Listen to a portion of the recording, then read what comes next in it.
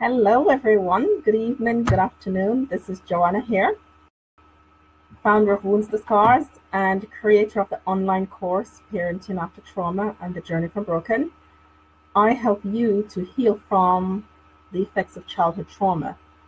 I hope you can hear me. I'm not using my headset. I'm using a mic because sometimes when I use the headset, there's a little bit of a background noise that I don't like.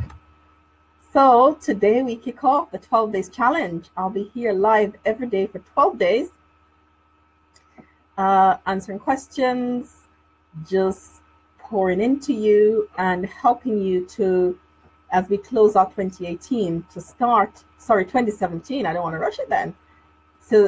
Hello, Irene. As we close out 2017 and start 2018. So do me a favor and please share this broadcast, share this live so that other people can receive value as well. So today we start our 12 days challenge, and today I'm talking about managing triggers. And what kind of triggers are those? Sometimes when we hear triggers, we automatically assume that it's people who have experienced, who are in addictions, and those are the only ones who have triggers to manage. But those of us who have experienced trauma, especially childhood trauma, we have triggers to manage as well. It's called a state of arousal. That's the technical term for it that we would use in therapy. So today I want to talk about that a little bit. Won't keep you long, but that's how I'm planning to kick off the 12 days challenge today. Yay! So please invite people who you know who will be benefit. I started my live. Not yet. So we're talking about managing triggers, and I want to start by saying that the memory of trauma can taint our experiences.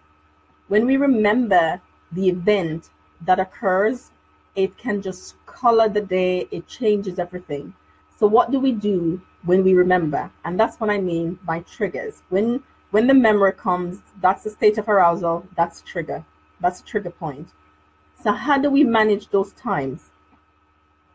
But I need to kind of explain first, what is trauma? I know I've done it here many times, but I feel the need to do it every time because I always get people say to me, as I've said many times, Joanna, I wasn't sexually abused, therefore I have not experienced trauma.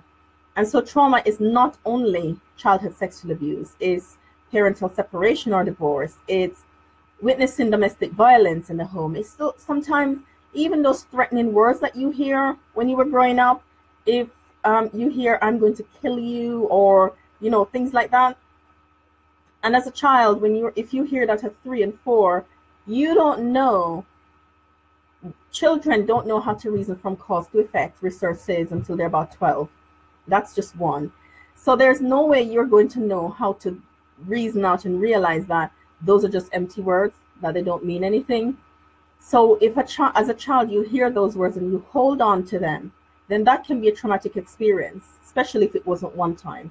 And sometimes it only needs to be that one time that you hear it, and it can have an effect. So it's neglect and abandonment. Let me put my notes up here.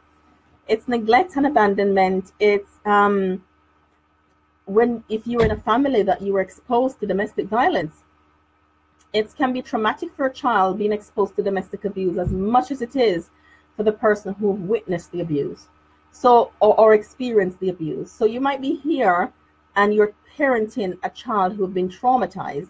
You're parenting a child who have experienced abuse, and they have their own trauma to work through.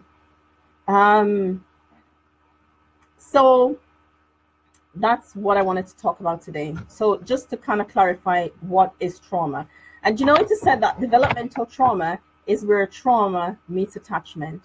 So say you, in your state of development, say between 0 to 7, and your trauma happened at that stage, and you didn't connect to your primary caregivers, then that's also trauma. That's developmental trauma. And trauma and attachment is another subject altogether, another area that I deal with in my courses.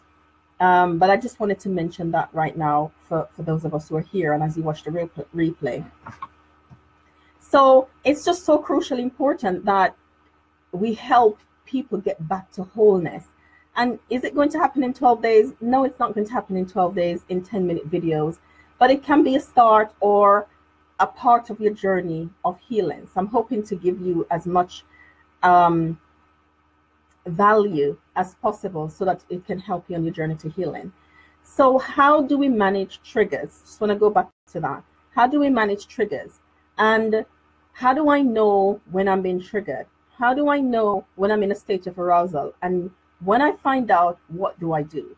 So those are the two questions I want to look at. How do I know?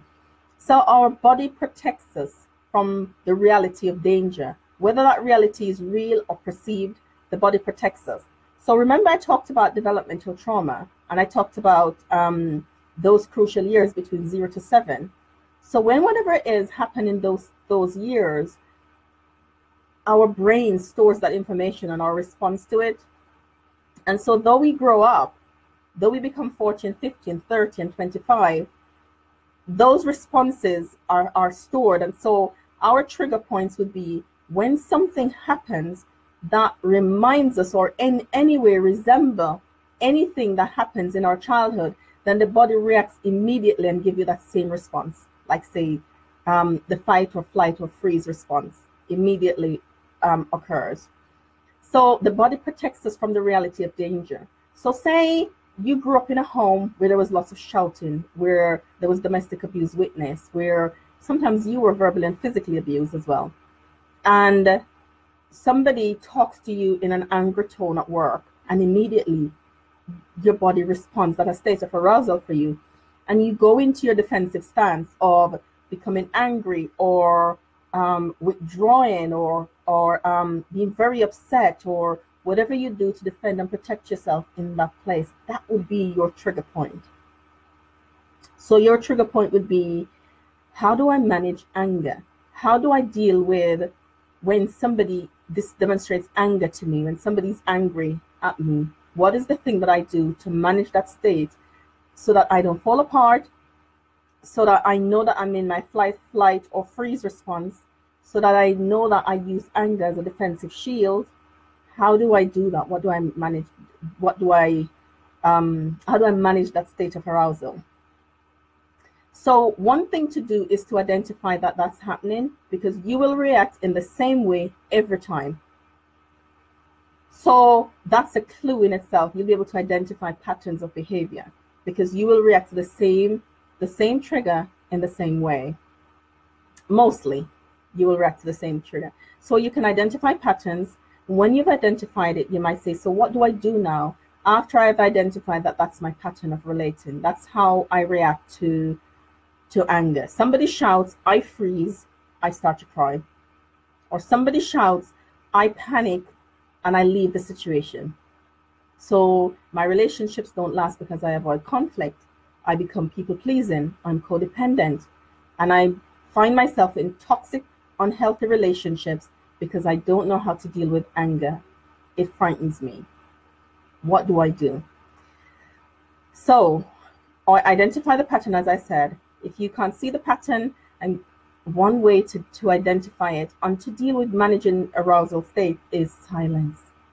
Silence is beautiful. And if you're somebody on the go, you're type A, you're always have the music on or the television on, or there's always noise, you're always on Facebook or something, this might be difficult for you to do, but I can't overstate the importance of silence, of just being still, of sitting, listening, noticing, and making note of what you hear and feel, because it's in that you'll get the key to act with. So silence helps to calm, it helps to soothe, it helps to, just help things regulate again. So you may be at work and you're not able to sit in silence. You can take time out, go to the restroom. I was working with someone sharing the fact that, as a child, you might not have been able to leave the situation when the person was angry. But one thing you can do to begin to do is to remind yourself, hey, Wendy, that you're an adult now and that you have the choice and the power to walk away, to leave that situation, to take a few minutes, go in the restroom, go to find a place on your own, to deep breathe, and to give yourself that time to be silent and to be still, so that the heightened state of arousal can be minimized, and you can relax a little bit, which will give you some capacity to think logically and to be able to decide on your next steps. So that's really just a quick tip on what to do in the moment. Now, that's when you're at work. If you're at home, you have more space to walk away, to go in a room, to close the door, to play soothing music, and to just sit in silence and allow, the waves, so to speak, to calm, so your body and your mind can be still, and that can be healing. Just in that stillness, it can be healing. Okay? Thank you for being here. Thank you for joining Wendy and Irene. Please share this broadcast with those who you think might benefit from it. We're going to be here for 12 days. Today is only day 1, so we're here for 12 days, every day for 12 days, as we do this 12 days challenge. Tomorrow, we're going to deal with healing from the legacy of trauma such as anxiety and depression and damaging relationship patterns. So we're going to look at those tomorrow, and again, giving you tips and how to begin to make some really useful, healthy changes in your life. Do take care, and I'll see you tomorrow. Bye.